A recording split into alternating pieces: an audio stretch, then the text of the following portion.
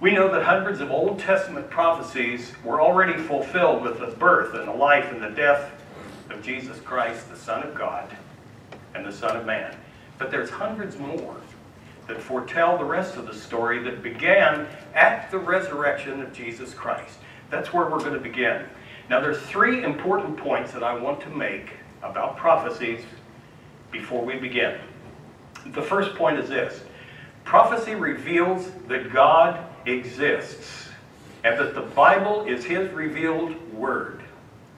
And we know that because as we look down through the years and we see prophecies that happened centuries, if not millennium, before it happened, and we realize not only did the prophecy come to pass. Is there still a ringing in here a little bit? Just a little. Can you turn it down just a hair, Roger?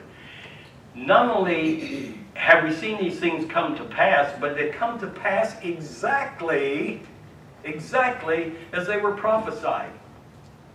You know, when it talked about Jesus, for instance, coming into the city, it didn't say He came in, period, and everybody said hi. It said He came in on a foal, the colt of a donkey, and that people spread their cloaks and leaves on the ground before Him. Now, how would that be known? Hundreds, if not thousands of years ago, unless God put it there for people to see. The second one is, prophecy shows that above all things, God is in control. What He says, as we'll hear in the song later on, what He says, He does. And the third point is, prophecy reveals the consequences of obedience and disobedience. And we're going to see that as we go along through this series. Say that last one again, please. I'm sorry? Say that last one again. The last one is that the prophecy reveals the consequences of obedience and of disobedience. And these points are going to be made more and more apparent as we go through this whole series of God's Word. The very nature of prophecy reveals its agelessness. Arguably, the first pronouncement of a future fulfillment is recorded clear back in Genesis 3, verse 15, as God revealed this to the devil for his attempting Eve to eat of the forbidden tree. He said, "And I will put enmity between you and the woman, between your offspring and hers, and he, we know, is Jesus, will crush your head, and you will strike or bruise his heel." And of course, Jesus was crucified, but it was a bruise, not a death threat, because He came back from it. Again, note that crushing the serpent's head is a fatal blow. Ancient prophecies that have already come to pass, and I don't think we put these up on the board, but Isaiah 7:14 says, "Behold, a virgin will be with child and bear a son, and she will call his name Emmanuel." Who knows what Emmanuel stands for? God with us. Isn't that incredible? I mean, there is a word that was among all these people, Emmanuel, and it said the very thing that had happened. God was with them. God is with us today. Emmanuel is by Spirit in this very congregation. It was fulfilled, believe it or not, 740 years later. In Micah 5, verse 1, it says, "But you, Bethlehem, though you are small among the clans of Judah, out of you will come for me one who will be ruler over Israel, whose origins are, listen, from old, from ancient times." Fulfilled 740 years later. No man, including Micah, who lived, again, 700 years before Jesus, could have possibly known that Messiah would have been born in Bethlehem. Not Jerusalem, not Nazareth, not any of those places, but in Bethlehem. And it's a small village, if you look it up, that had absolutely little note in Palestine and would hardly have been named as the place of the Savior's birth if left up to human reasoning. Those of you who have visited Bethlehem saw that it's still a small city. It's not a mega city at all. And yet, that's where the Savior was born. Zechariah 9:9 says this, "Rejoice greatly, daughter of Zion. Shout, daughter of Jerusalem. See, your king comes to you, listen, righteous and victorious, lowly, riding on a donkey, on a colt, the foal of a donkey." It just narrows it down, down, down until we get to it's a colt of a donkey. And that was fulfilled 578 years later. And that's just 3 of 400 Old Testament prophecies about Jesus that prove the first point: there is eternal God that exists, and that the Bible in our hands is the very Word, and that He cannot lie. The second point, which verifies that God is in complete control, is established by the very fact that they were fulfilled. Not just fulfilled, fulfilled in detail. And later, probably in another series, as we get up in here, another lesson, we'll examine the third point of what obedience and disobedience means. But for now, we're going to look at how the people that lived and traveled with Jesus all over, to see why many of them mistakenly believed that Christ was there to establish the kingdom in their day. Can you imagine those who were waiting in Jerusalem for Him, and they expected Him to come in as a king because it hadn't been revealed to them that He was still just going to be the Son of Man preaching at that time, and He comes in on a donkey, not on an Byrum tank, not on a war horse, on a donkey. So now we're going to look at what John the Baptist said. Now, John was a cousin of Jesus. And we see this in Matthew 3, verses 1 through 3. Watch this.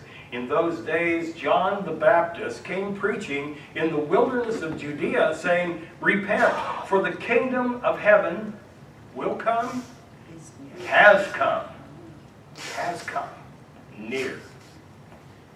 "This is he who was spoken of through the prophet Isaiah, quote, 'A voice of one calling in the wilderness, prepare the way for the Lord, make straight paths for Him.'" And in our recent Bible series that we did on the Gospel of Mark, we read that Jesus' message seemed even more urgent. Let's look at Mark 1. This is verses 14 and 15. So we've already covered this. I want you to listen to this. "After John was put in prison, John the Baptist, Jesus went into Galilee proclaiming the good news of God. 'The time has come,' He said. 'The kingdom of God has come near. Repent and believe the good news.'" How would Jesus know that the kingdom had come near? Because He was it. He was among them. Now listen again to the words. The kingdom of God has come near.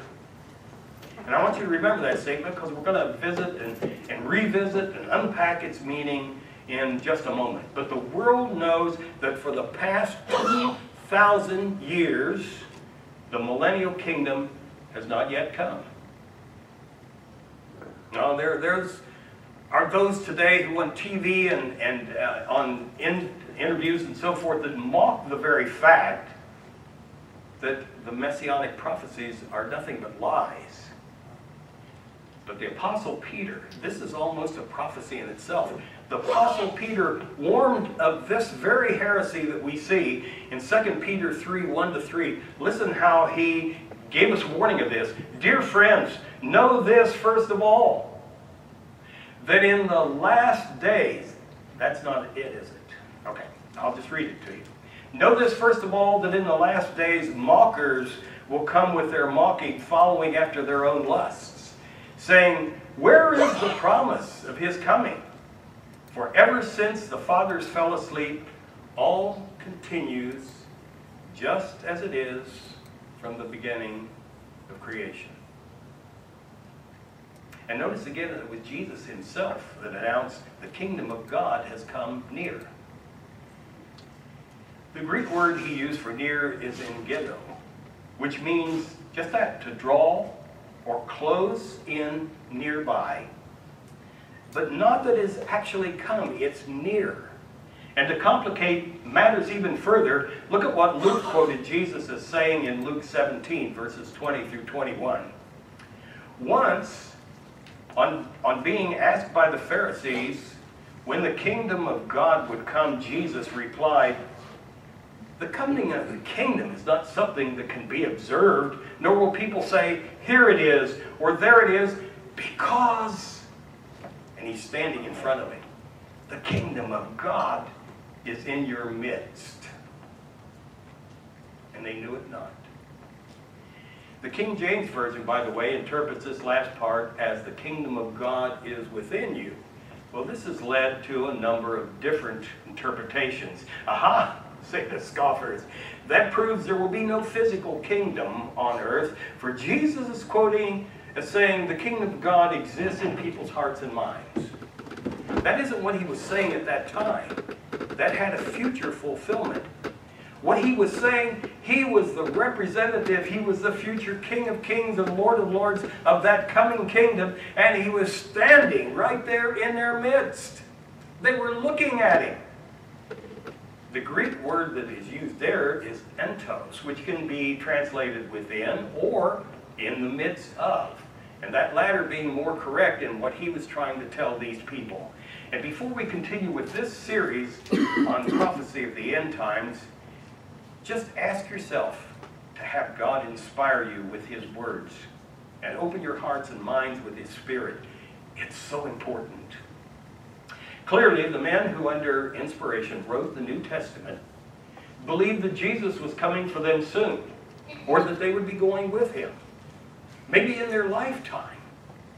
And many of their letters from the apostles outlined what was to take place, and if you read it, as if it were going to happen in that very day, at that very time. People were even given a certain amount of comfort when somebody died and they thought, well, they've missed the resurrection. No, it hadn't come as yet. After Jesus arose from the dead, then he appeared to the apostles over a period of 40 days. 40 days after coming out of the grave. And on one occasion, he even commanded them not to leave Jerusalem, but to wait for the gift that his Father promised. And what was that gift? The Holy Spirit. The same Holy Spirit that was placed in us when we confessed our sins and accepted Christ's sacrifice. And the apostles crowded around him and they asked this question as recorded in Acts 1, verse 6. "Lord, are you at this time going to restore the kingdom to Israel?" See how much they believed that? Earlier, during the Last Supper, before Jesus was arrested, there was some strife among them about which of them would be accounted the greatest when the kingdom was set up. It was obvious, again, that they believed it was going to happen right away. But Jesus' answer must have brought them back on their heels. And we see that answer in Acts 1, verses 7 to 9. He said to them, "It's not for you, or you, or you, or you, to know the times or the dates the Father has set by his own authority. But you will receive the power of the Holy Spirit when it comes on you. And you will be my witnesses in Jerusalem, in all of Judea and Samaria, and to all the ends of the earth." Now, the ends of the earth were not populated at that time, but Jesus knew it would be. And after he said this, he was taken up before their very eyes, and a cloud hid him from their sight. See, the answer that they received was still open-ended. It probably was not what they wanted to hear, but it was truth. They were told that only the Father knew the day and the hour when Jesus would return, but the possibility of a soon coming kingdom remained. And this is an aside, and we'll call this Byrum, not Bible. I believe that Jesus was fully God, now has been given that day and hour, now that he is in heaven, and he knows the hour of his return by the Father. But during Jesus' earthly sojourn, that knowledge would have been a hindrance to him and to anybody he spoke to. And that may explain why Paul said this, and the other apostles also wrote of God's soon coming to specific people and to specific churches, because in their heart, they thought that the people they personally knew in their day was going to be the last generation on this earth. And you know what? That's continued century after century after century, where people have said, Jesus is coming. He will be here on April 27th at 3 o'clock on Main Street. And when that doesn't happen, they said, whoops, I'm on daylight savings time. Sorry about that. There was always an excuse. But think of this. At the same time, if a person at any time in history knew the exact time when an event would take place, there'd be no pressure to prepare except, whoa, I got an hour, I better confess and be saved. And isn't that truth? When we hear deathbed confessions, those are people who really played the lottery because they don't know when that deathbed is going to be waiting for them. And so this is God's way of keeping a pressure on us to not know exactly when Jesus is coming, but giving us the hope that he will be here. Look at this in Matthew 24, which is such a famous book, and this is verses 42 to 44. And he said, therefore keep watch, because you do not know on what day your Lord will come. But understand this, if the owner of the house had known at what time of the night the thief was coming, he would have kept watch and would not have let his house be broken into. So you also must be ready, because the Son of Man will come at an hour when you do not expect him. I had a friend who was an evangelist, and he said, you all want to know when Jesus is coming. Today I will tell you. He will come at an hour you don't expect. It was not completely fulfilling, but it gave you the whole idea of what Jesus was saying. Now I imagine what the early believers really thought and how they felt if they had been told to surrender to Jesus and keep his commandments and endure prison and torture and even death, if they were also to learn that the kingdom would not come for 2,000 years. Not a whole lot of desire to do that when you got, well, 2,000 years, I got time to do anything I want. Even now, those who do not understand the importance of including prophecy in their studies, now I'm saying including, you don't focus on it. It's a third of the Bible. It's important, but you need to include it in your studies, and then they may decide to wait and make that deathbed confession. I was a reporter in my earlier career, and I witnessed so many whose life ended suddenly by accident or violent criminal action. And I always wondered later, not then because I had not made my own confession, were any of them truly prepared for the death that came upon them suddenly. And so, here's what God did. He allowed the apostles to keep that feeling of immediacy alive, to give the believers encouragement and move them to continue doing good works. Look at how Paul warned of the nearness of Christ's return in Romans 13. This is verses 11 to 14. And do this, understanding the present time, the hour has already come for you to wake up from your slumber, because our salvation is nearer now than when we first believed. And you've heard that. We're a day closer. The night is nearly over. The day is almost here, so let us put aside the deeds of darkness and put on the armor of light. Let us behave decently as in the daytime, not carousing and drunkenness, not in sexual immorality and debauchery, not in dissension and jealousy. Rather, clothe yourselves with the Lord Jesus Christ. And do not think about how to gratify the desires of the flesh. And we find so many phrases about the end times throughout Paul's letters. Without turning to all of them, let me just quote from a few. In 1 Thessalonians 5, "The day of the Lord comes as a thief in the night. Then sudden destruction comes on them. Let us not sleep, but let us watch and be sober." A little short snippet out of Hebrews 10, Paul says, as you see the day approaching, as you see the day approaching, it's continuous, you know. It's coming. We don't know exactly when. You need to watch, you need to prepare, you need to be occupied, because it can come upon you very suddenly. And then James 5 speaks of this. "The coming of the Lord draws near, and the judge stands before the door." 1 Peter 4 spoke of this. "The end of all things is at hand. In these last times for you, for the time has come that judgment must begin," where? "At the house of the Lord." Our judgment is now. We don't want to be in the last judgment. Our judgment is, how are our hearts? Have we made that confession? Have we accepted Christ? Are we imbued with the Holy Spirit?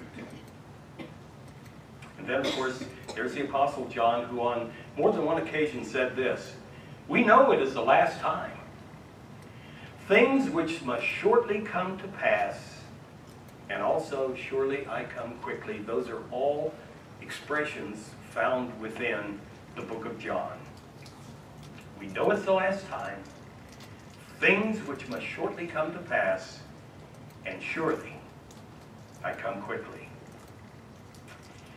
You know, I've often wondered if Paul admonished men and women to remain single, because he knew of the prophecy warning people to flee. So when they were to see the armies surrounding the Holy Land, and there were so many times when armies were surrounding the Holy Land, he may have been thinking of that very time when woe to the woman who is pregnant, and woe if it's summer or winter, and if it's the Sabbath. Look at what he said in Corinthians 7, verses 25 through 28, and you'll feel this immediacy that he's got. "Now about virgins, I have no command from the Lord, but I give a judgment as one who by the Lord's mercy is trustworthy." I underline this. Because of the present crisis. See, he's feeling that crisis of the armies surrounding them and everything, and thinking about fleeing into the desert. "I think that it is good for a man to remain as he is. Are you pledged to a woman? Do not seek to be released. Are you free from such a commitment? Do not look for a wife.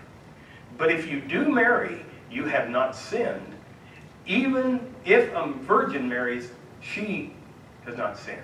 But those who marry will face many troubles in this life." And I want to spare you this. How many of you wish you'd have heard that before?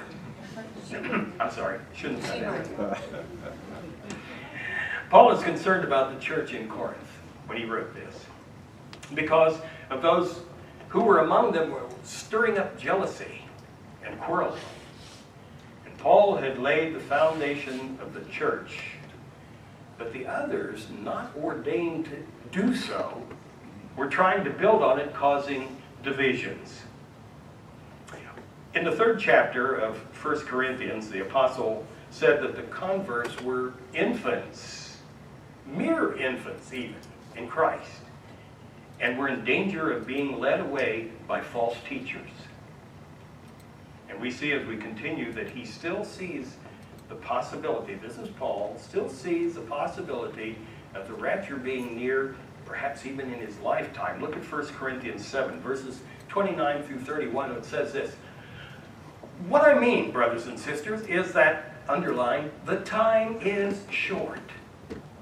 From now on, those who have wives should live as if they do not." Now, I haven't interpreted that yet. My wife says, don't try. "Those who mourn as if they did not, those who are happy as if they were not. Those who buy something as if it were not theirs to keep. Those who use the things of the world as if not engrossed in them. Underline this line, for this world in its present form, get that? The world in its present form is passing away. Now, I was kidding. Obviously, what he was saying is, don't get too wrapped up in what you're doing in this life and what you have in your relationships. Because a time will come when those will fade away and you will have a new relationship. Not in 1 or 2 or 3 or 4 or 5, but in millions of God's children. In a land without violence, without death, without sickness. And so throughout much of Paul's letters and his teachings, we feel this real sense of urgency. See, prophecy maintains the need in the believing church to be aware of worldly pressures that could separate us from God and His Son. And that pressure has been in the church from its inception, clear back in the time when Jesus left and the church was raised up. But for us, today, we have the joy of having the hidden truths that we're speaking of right now being opened in our generations. The significance of that is beyond the pale. This is the time, the generations, when we have this Bible, when we can see things that people in the past could not even imagine. This is a time when we have worldwide communication. That's never happened before. This is a time when basically the ends of the earth are filled. And the gospel is being preached from one end to the other. We now read the printed word of God, the whole printed word, because it says at the end, don't add to it or take away from it. So obviously when that was written, it was known that this would be the completed work. And understand that even the apostles and the angels in heaven could not have known what we are privileged to know. And if you want to know about the accuracy of the Bible, as many of you have seen when we went to the Book of the Dome, we saw the Dead Sea Scrolls. And did you know that only the book of Nahum and Esther are the only 2 books that were not found in the Dead Sea Scrolls in the Old Testament? And they were accurate. For example, we know that as about 400 Old Testament prophecies have actually been fulfilled, again, in the smallest detail. We did this before, but I want to repeat it again because it is so fantastic. What's the chance of those prophecies being fulfilled outside of the hand of God being on them? Professor Peter Stoner, who is the chairman of mathematics and astronomy at a major college, took 8 prophecies. 8. Is that 8? 1, 2, 3, 4, 5. 8. 8 prophecies just about the birth of Jesus Christ. And he calculated the probability of all 8 of them coming to pass just as written centuries earlier. And here was the summation of the odds of just 8 of 400 prophecies. It's going to be hard to imagine this, but I'm going to give it to you. The chance was 1 in 100 quadrillion. You do not want to buy a lottery ticket on those odds. That is a 1 followed by 15 zeros. Or another way of saying it, 1 in 1,000 trillions, and we know what trillions are because we're in debt. I'm going to make the odds even more impressive. If we took that amount, 1 in 100 quadrillion, and we took the quadrillion and we made a stack of $1 bills. You know how thick they are, or how thin. A stack of $100 bills at 100 measures about a ½ inch. 1 million $1 bills would equal a 35-story building in height. And I checked it out, and that is right. A quadrillion $1 bills would measure 60 million miles. That's enough to reach the moon and back 114 times. That's the odds of 8 prophecies coming to pass exactly as prophesied. So it follows then that the prophecies concerning the fate of mankind and establishing a kingdom that will be ruled by God would be just as true. Prophecy proves prophecy. And it also proves that God and His Son cannot and did not lie about His second coming when all things are accomplished. So it was in love that God allowed first the writers and then the readers to believe that God was coming in their day. Now let's be honest. We probably believe more than any generation in the past that it is going to be in our day or the day of our children. The only difference is we are now at a time in history when it's possible. We're in a time when the Jews have returned back to Israel. That was prophesied as a final sign. We were born in a time when it says, and this message, this gospel will be heard in all the world. That couldn't have happened before the time of worldwide communication. And so that made this book, this holy book, this Bible, this Christian book very special to every generation. Because each generation, again, felt that God was coming in their day, and it actually changed their whole outlook on life. Missionaries have covered the entire globe just about, telling people about Jesus soon coming. Just think of the miracle of the Jesus movie and what it's been doing. And how you could go into a jungle area with a generator and a projector and a screen and show the Jesus movie. Missionaries are using that. The Jesus movement is using that. And God has probably saved people's lives countless times because of these capabilities. It's probably one of the best gifts that God has given us, the technologies. But I want you to notice too, as you go through all of this, God gives us these things when it's time for us to have them. God answers your prayers when it's time for them to be answered. Whether it's yes or no, He still has the time schedule when it's going to happen. Yes, the apostles thought it would happen in their day, but we believe sincerely that it's going to happen in our day or shortly afterwards. We're the ones who have been able to open up Daniel. What did it say in Daniel? Go your way. Seal up these things until they are ready to be opened. And we can interpret Daniel. And we're going to look at that in a minute. We're also very familiar with many things in Revelation that no one could understand before. And we can see that it is speaking of world events of the last days, as well as the church's last days on this earth as well. And as we said, the book of Daniel goes into great detail about the end of days and the time of distress to come. We know that it's still a future fulfillment, for it says this in Daniel 12, verses 1 and 2. At that time, Michael, the great prince who protects your people, will arise, and there will be a time of distress such as not happened from the beginning of nations until then. But at that time, your people, everyone whose name is found written in the book, will be delivered. Multitudes who sleep in the dust of the earth will awake, some to everlasting life, some to shame and everlasting contempt.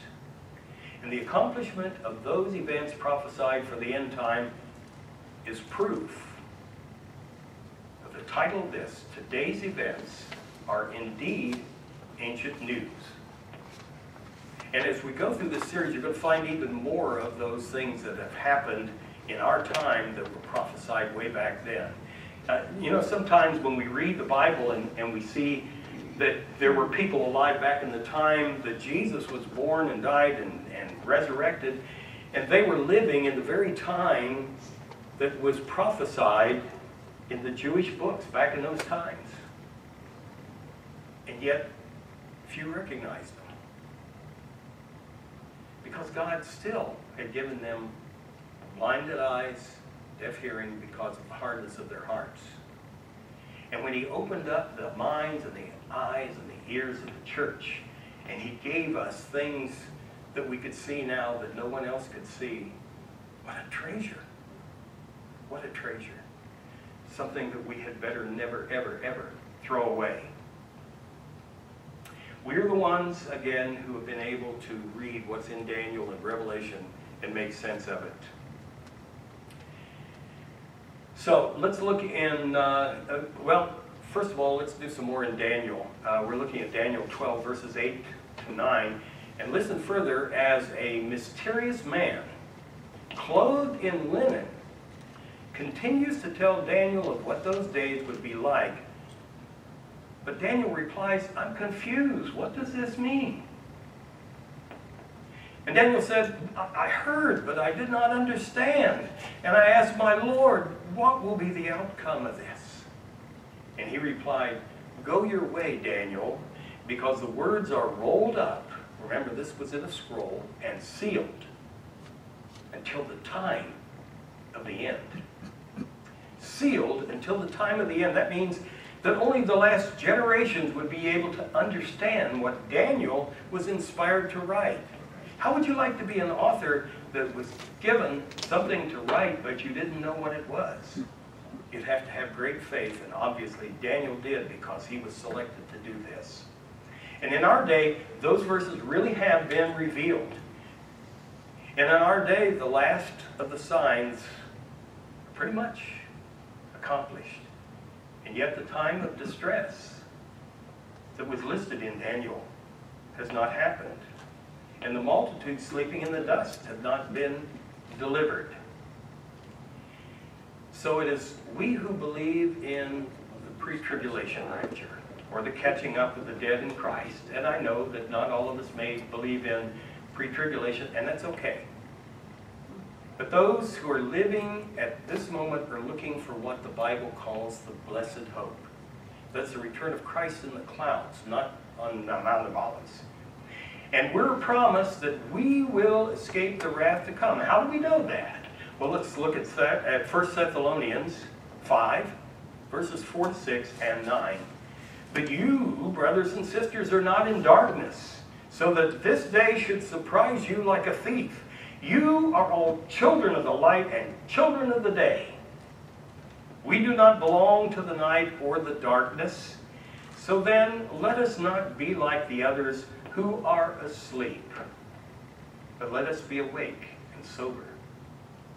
For God did not appoint us to suffer wrath, but to receive salvation through our Lord Jesus Christ. When he said those who are asleep, he's speaking of those who are blinded and deafened by their hardness of heart. Now, Paul is showing us how advanced knowledge of what to come is given to the children of light, both in his day and in ours. And what we do with it is on our shoulders. We can ignore prophecy, or we can learn from it. Not in the spirit of fear, or by letting it be a constant focus. And that's important. Not a constant focus, but don't ignore it. But it's so we'll always be alert and aware as what is taking place around us, and not be surprised. And so we proved two of the 3 points that we talked about at the beginning. First of all, prophecy reveals that God does exist, and the Bible is his revealed word. 2, prophecy shows that God is in ultimate control. Point number 3, that prophecy reveals the consequence of obedience and disobedience, is going to be established throughout the rest of this series as we go through it. And over the next few weeks, we're going to unpack Matthew 24, where Jesus himself, in person, speaks of his return. And we're going to look at our responsibilities as believers in doing the will of the Father, and what the rewards of obedience to Him will be. We will also separate the prophecies that are dealing with the church from those dealing with God's chosen people. We're the church. Israel is God's chosen land and people. And at the point that we stop this series, which will be probably around the end of June, we're going to leave off at the end of the church, because the prophecies on Israel at the time the temple is built is a whole other story going to the end. We'll look at our responsibilities as believers doing the will of God, being occupied. And we're going to separate those prophecies from the others so that we know what we are responsible for and what is coming our way. We will talk about fig trees and temple coins and Satan's fury and how expanding knowledge and worldwide communication and the armies today that are surrounding the Holy Land are placing us at the very edge. There's a crackling in the air. There's explosive forces that are planted all around the Holy Land. And there are people with lit torches ready to light the fuse. Until the next time, I'm going to leave you, instead of a regular closing prayer, with these incredible words from Titus 2, verses 11 to 14. For the grace of God has appeared that offers salvation to all people. It teaches us to say no to ungodliness and worldly pleasures and passions, and to live self-controlled, upright, godly lives in this present age, while we wait for the blessed hope, the appearing of the glory of our great God and Savior, Jesus Christ, who gave Himself for us to redeem us all from wickedness and to purify for Himself a people that are His very own, eager to do what is good. Lord, we thank You for these words. We thank You for this church. We thank You for this people.